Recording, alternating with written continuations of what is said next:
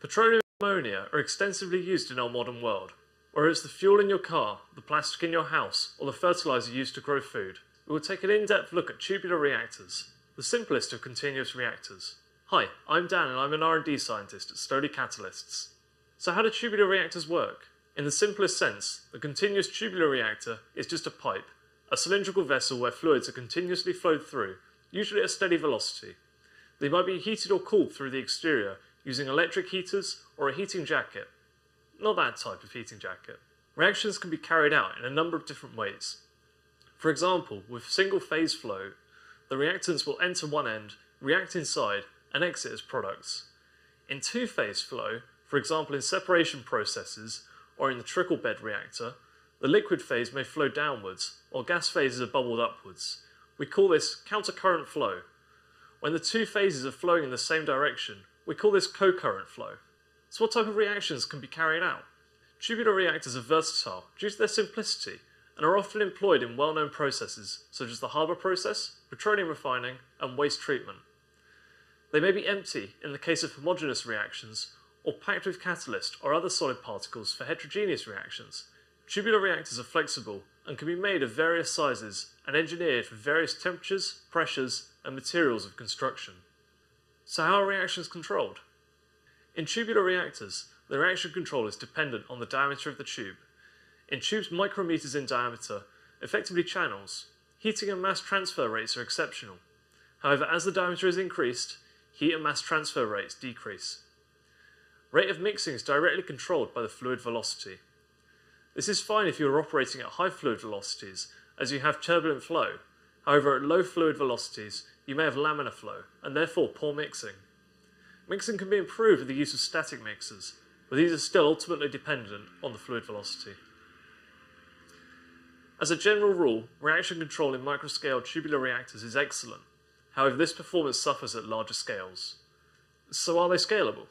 The scaling up of tubular reactors is regularly carried out, although this might come with some trade-offs between reactor performance and costs. If the diameter of the tube is increased, the fluid velocity decreases, and as a result, heat and mass transfer rates also decrease.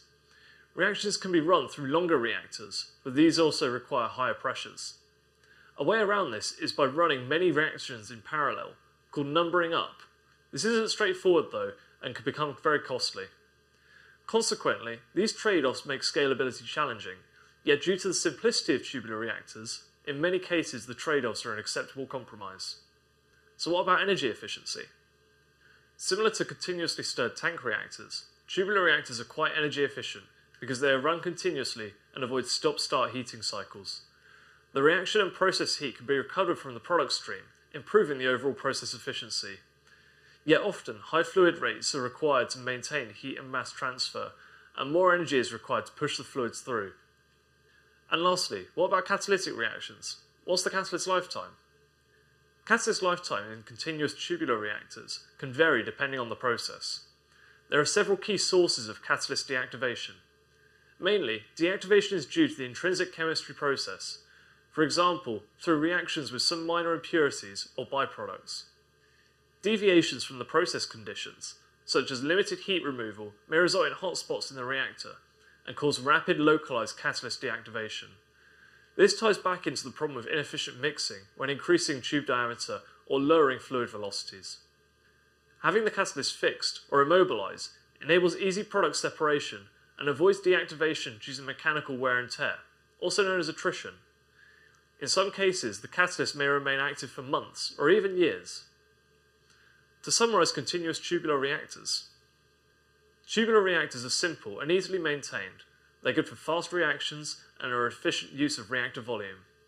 Their main drawbacks are problems associated with inefficient mixing at larger volumes. Control is another drawback of tubular reactors. Hotspots may occur with exothermic reactions, and mixing is dependent ultimately on the fluid velocity. When efficient mixing is present, tubular reactors have a very high energy efficiency. However, this is tied to the fluid velocity. Tubular reactors lend themselves to catalyst immobilization, which greatly improves their lifetime and ease of separation. Despite its drawbacks, the tubular reactor continues to be a mainstay of the petrochemical industry due to its simplicity, flexibility, and comparatively low space requirements. If you enjoyed this and want to learn more about other types of reactors, check out our videos and subscribe to our channel. To find out more about what we do, visit our website.